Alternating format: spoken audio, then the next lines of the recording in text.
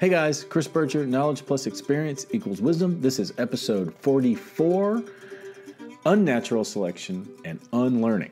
So in episode 43, the prior solo episode, I laid out an argument for why uniqueness and diversity is important and why I think it's inherent in our DNA that each individual person sort of develops their purpose or realizes their uniqueness to make their unique contribution to the world, so that we can make the world a better place, if you will. And this is all part of a bigger project that I'm currently sort of hashing out in my head and doing it in real time on the podcast because, it works for me. So the idea of unnatural selection isn't new. Others have proposed it, and it's sort of a play on the idea of natural selection where environmental and biotic and abiotic elements interact to determine the fitness of an individual based on their genetic makeup, their genotype, and their phenotype, their expression of themselves in their environment. Some animals, some plants, whatever, some organisms are better suited for things that change in the environment, and some are not as well suited. And generally, fitness is the preferred condition of natural selection, and individuals that are fit are selected to reproduce and perpetuate in the environment. And that's how species are formed, and that's how species exist.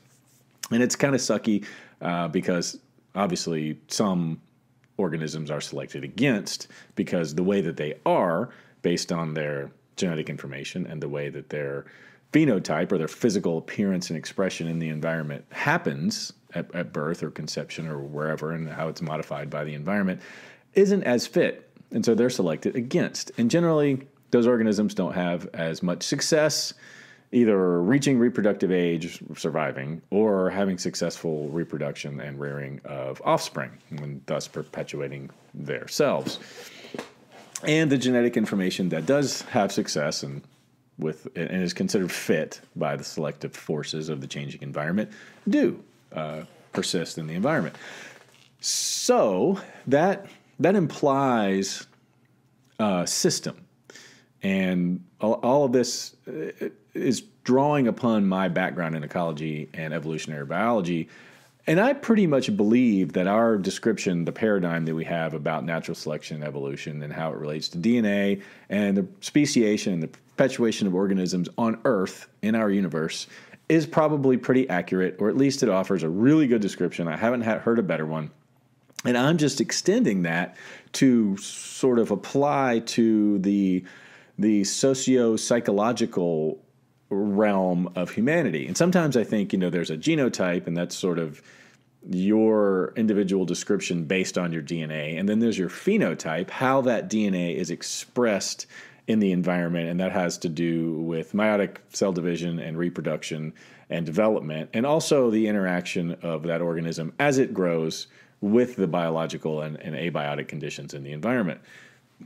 So you might be born with dark skin that makes you more able to withstand ultraviolet rays, but you also might develop some critical thinking skills as an adolescent that benefit you in that environment. And so that both of those things, sort of intrinsic DNA and then extrinsic interaction of your DNA and your phenotype with environmental. And I think that should be extended to include the development of our minds. Because what makes humans different from the great apes? What differentiates humans from all the other organisms that resulted from natural selection through evolution? And that's our psychology, our social dynamics, our minds, our not our brains, but this consciousness or something. And I'm not quite ready to go there yet, but just to sort of lay out the baseline.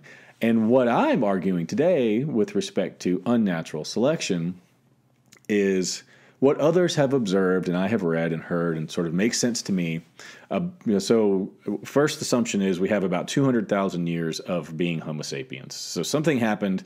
Our species was diverted off of the Homo erectus or whatever our next most recent ancestor was. Based on, again, natural selection, something happened in meiosis. We were different, and then that lineage started to evolve and interact with different selective forces in its own path.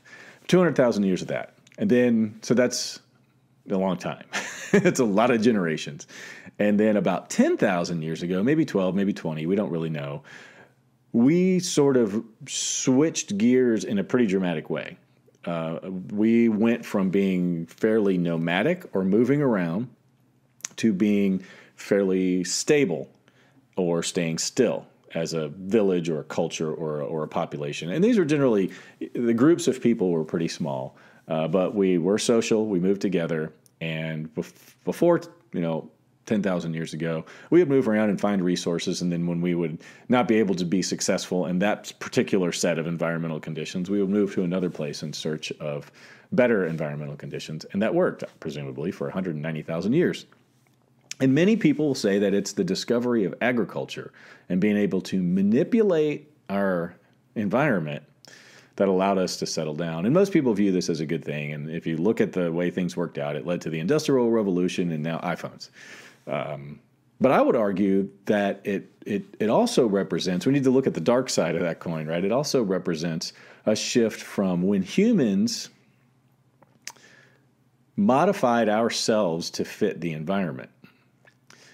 And that's sort of what natural selection is all about. If you're running out of a food source, then you can move and find another food source and sort of work with what you have. You're not manipulating the earth in any way. Well, maybe in minor ways, but not in a way that changes the natural selective forces that you are exposed to.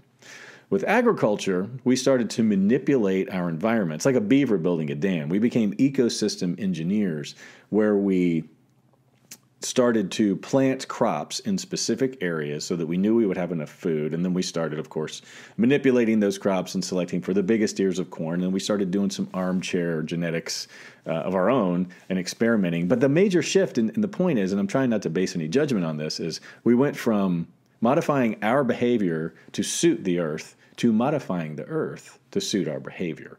So this is a pretty dramatic shift. And we started then, and this might have started before. I haven't considered other options, but this is a pretty major shift where we started introducing unnatural selective forces. Now, I got to step back for 1 second and say, I agree with the naysayers who say that, well, humans are natural and our behavior is natural. And so whatever we do, if it's ripping coal out of a mountain or setting fires or irrigation, those are all natural things because they came from us. Okay. That's a legitimate argument. So it's hard to use the term unnatural selection if it's something that was created by humans. Maybe there's a better word. The point is that the preceding billions of years of natural selection forces changed because of us in a very significant way that has led to, if you believe in it, something like climate change, where we've actually modified the climate on the planet. So that's pretty big. Now, a beaver building a dam on a creek and stopping it from a flowing water system to a still water system it's pretty major, I guess, but it's not the same thing. I guess it would be better for me to argue that a beaver is also exhibiting unnatural selection, or a bee colony building a hive is unnatural selection. But I don't think you would agree with that. I don't think that's a legitimate argument because those things are temporary. They're small. I'm talking about a major shift, and maybe up till 1,000 years ago, our modification of the planet to suit our needs wasn't really unnatural. But with the onset of the technological and the Industrial Revolution, the invention of medicine that changed our lifespans and our health, the development of irrigation systems that brought us water so we no longer, the understanding of microbial biology so we didn't poop in the water that we drank. A lot of these things are major shifts, and some of them are awesome. But my point here is for some of these things maybe aren't so awesome. And the second element of this unnatural selection argument is that the process of manipulating the earth has led to problems. Now, climate change being sort of the most obvious one, But I just today on the radio heard a story they discovered a new species of mosquito in Florida, one that didn't evolve there, one that came from somewhere else, and the one that has the potential to carry a couple of diseases that we don't currently have here. So this is a problem, and this is an example of invasive species where we now have the capacity by flying and boats travel. We can actually move organisms from parts of the world to other parts of the world where they don't belong.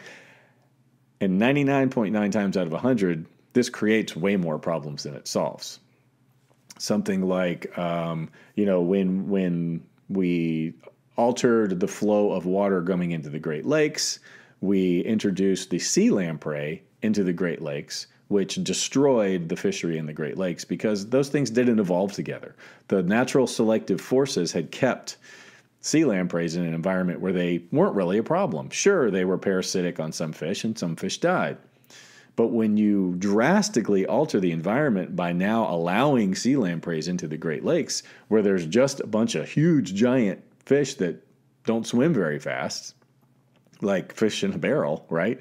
For these sea lampreys to come in and decimate in a matter of years because they didn't evolve together. The fish in the Great Lakes don't have any natural defenses or natural behavioral modifications to help them avoid dying from sea lamprey. Whereas in the Sargasso Sea or the Atlantic Ocean, all those animals evolved together. So sea lampreys and other animals co-evolved, and so they were responding to the same natural selection forces, including each other.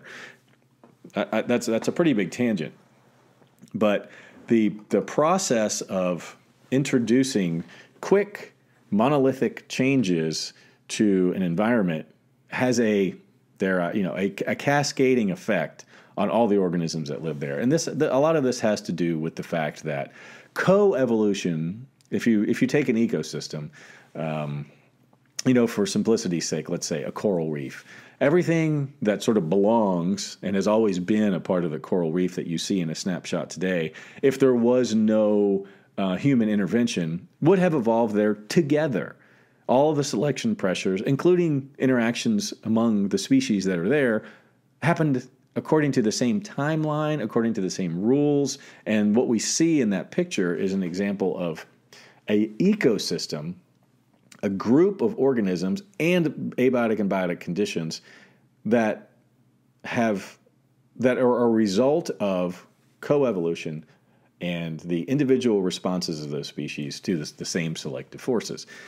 And it took a really long time. I mean, that's the thing I just don't think we can understand or appreciate is how long these things take. Now, if you go to that coral reef system and introduce a fish that didn't evolve there, like a lionfish, that has the ability to take advantage of a resource like smaller fish that have no defense mechanisms against it, that didn't evolve together, that didn't have time to react to the selection pressures of this, really opportunistic predator, then what's going to happen? Well, the turkey fish quickly eats it's the fish sitting in the barrel.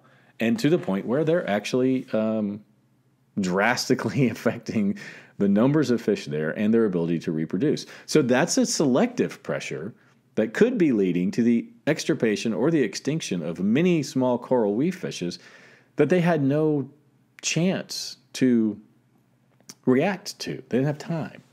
It just happened just like that. And so there is another scenario where the ocean temperatures change and the currents change, and somehow a lionfish ends up somewhere where it didn't evolve and repopulates. And that's a thing.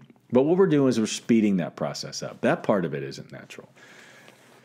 And in natural, I guess, I mean kind of the way it was for the preceding billion years. We have drastically changed the rate of selection forces, the propensity, the location, but mostly the time. And when people talk about climate change and really back off, what we're really talking about is the rate of change that has happened.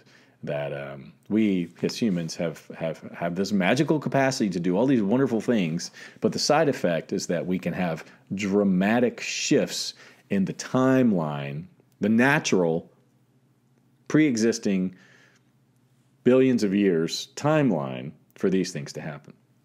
And now we've altered that. And so the point is that we have created these problems: invasive species, climate change, the spreading of diseases, the loss of species. I'm not sure if I said that already. And then that's all just sort of the ecological world. I would further argue, like I said before, with this third element, genotype, phenotype, and then like socio-psychotype, we have created mental problems. I mean, if you were an alien species, and you came down here and you took a snapshot of the human race, and there might be all kinds of observations that you would make, but at some point you would make an observation that we seem to be looking for something really hard that we haven't found yet. There seems to be, I would think, and this could be completely ethnocentric and sort of my own biases coming into play here, but just for argument's sake, you would think that somebody observing humans for the first time would eventually figure out that there's a little bit of dissatisfaction, there's a little bit of problem, there's a little bit of overpopulation, there's a huge difference between the have and have-nots, there's extreme and widespread poverty, and then there's extreme and very isolated wealth, and everything in between, and it seems to be getting worse and worse, and there's weird behaviors and political systems and religions that just don't really seem to make any sense. And I think at some point during the development of these ideas, one can associate the sort of beginning of this with might be coincident with our decision to introduce unnatural, maybe non-natural is a better, or human-induced selective forces on our planet. That's gotten to the point where, there probably is too many people here. There's not enough resources to go around, or it's just a really poor allocation of those resources. I'm not really sure. Actually, I am pretty sure that there are ways that we could solve these problems, but they haven't been part of our evolution. I would think that elements of the human psychology and sort of community systems, there would have evolved ways to ensure a better outlook for everyone as individuals. And it just didn't work out like that. And humans have an amazing capacity to survive. So even in the worst possible conditions, when no one would argue that an individual is thriving, that they're merely barely surviving, I'm thinking of things like starvation and disease-ridden populations that were spread around the earth. No one would argue that was probably a bad result, right? And surely in the world of natural selection, going back 100,000 years, there's lots of bad things that happen. Sharks ate seals, seal pups got eaten, kittens got eaten by birds, and all this is really sad and bad stuff. And maybe all we see in the world today is sort of an element of these bad things. But again, the rate and the pace are astronomical. And so my argument is that I'll carry on hopefully into the next episode, is that we really need to look at where we are as humans using this 10,000 year period, look at where we were prior to this shift and sort of analyze whether or not anything is valid in what I'm saying. And I think I can probably do some of this research on my own. And actually, I already have done enough, and I think the argument is pretty sound. And then the next step is sort of, okay, maybe we made some mistakes, but given our incredible brains and minds and the things that we've learned and our evolution, I think we can then go in and parse out the things that we may want to reconsider, rather than make things like inequality or waste. I'm thinking of food waste. Rather than say this is just the way it is, or we can't do any better than this, or it's just an artifact of the way things work, maybe we really ought to take the time to make a list of these places that we could improve upon and sort of unlearn some of what we've learned through natural selection. What's wrong with that? I can't think of a reason why you wouldn't want to assess your condition, whatever it is. It's a business, it's a car, a motor, whatever it is, your pet, where you wouldn't want to say, how are you doing? Let's do a little checkup.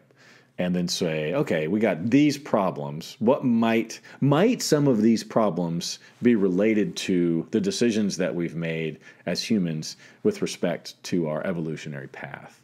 What could we have done differently? What could we do differently? Can we create causal lineages of we made these decisions to grow crops and live in stable villages? What did that lead to that could be related to problems that we have now? There's nothing wrong with that. I would argue, and I will argue, that this is our responsibility.